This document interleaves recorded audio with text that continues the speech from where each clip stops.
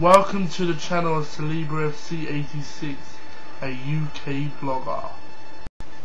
Hey Barry, I was just watching your video about you thinking about ditching your real name, no gimmicks line. Well, everyone has their own little catchphrase, and people have tagged that as your catchphrase, which actually goes well with your profile as actually using your real name.